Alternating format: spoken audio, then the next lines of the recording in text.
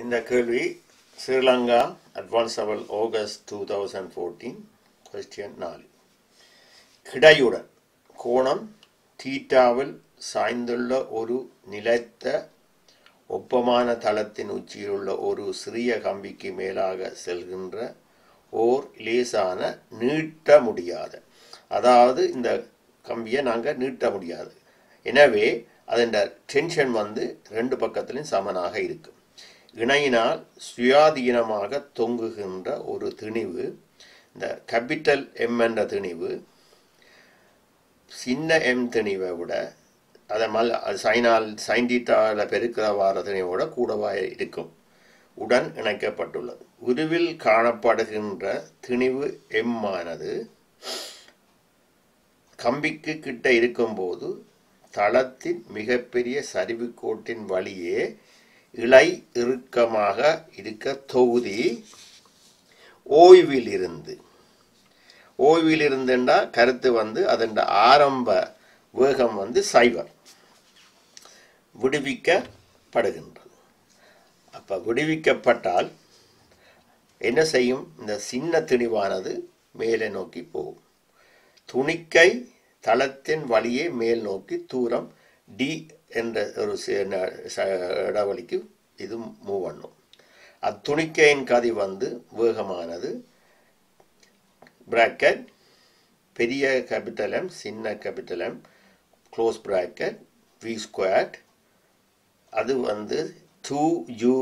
2GD bracket capital M minus small M sign alpha என காட்டுக.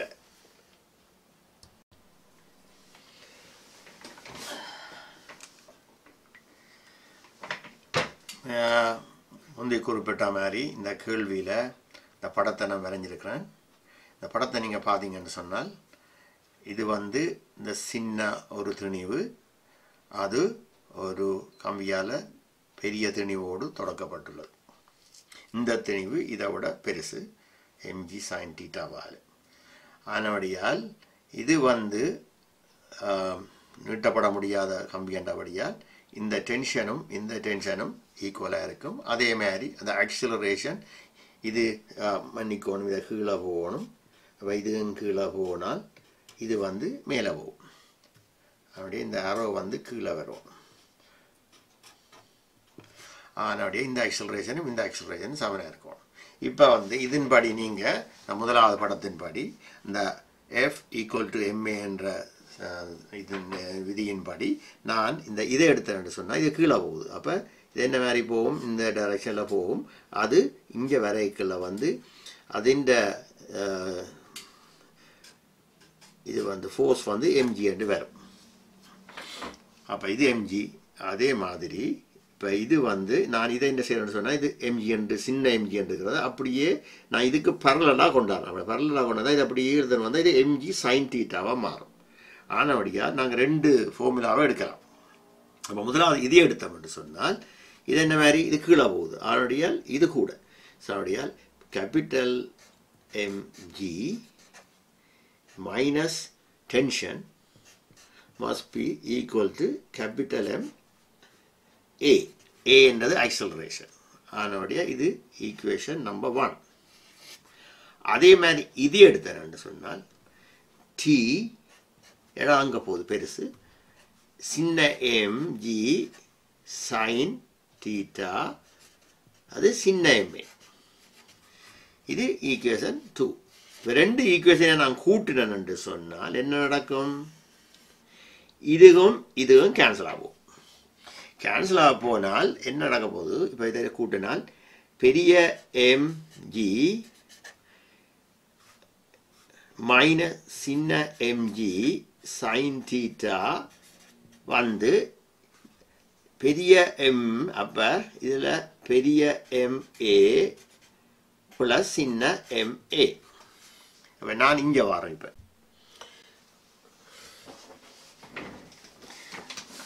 அப்போ நாங்கள் என்ன சொல்ல வேண்டாம்?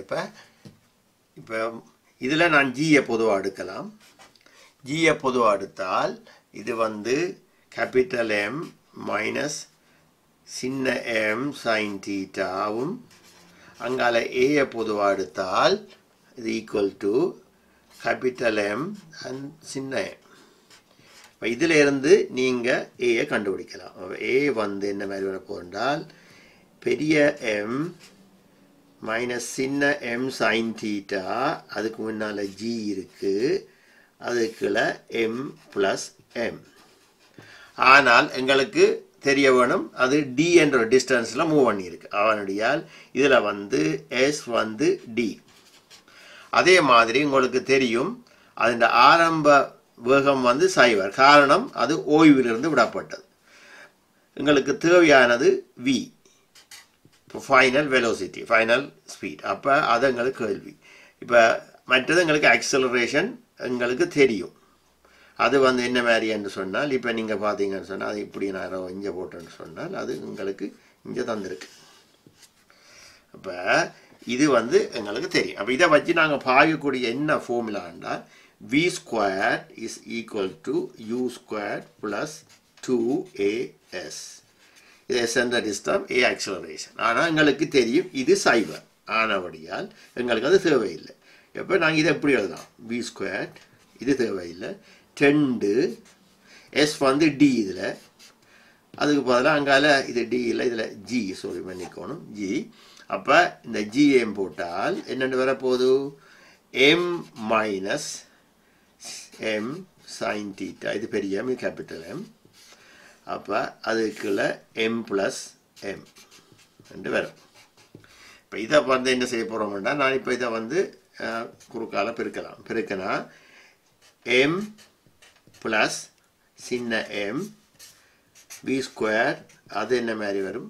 2g d m பெரிய எம் மைனஸ் சின்ன எம் சைன் தீட்டா. இதுதான் அவர்கள் உங்களை நிரூபிக்க சொன்ன கேள்வி.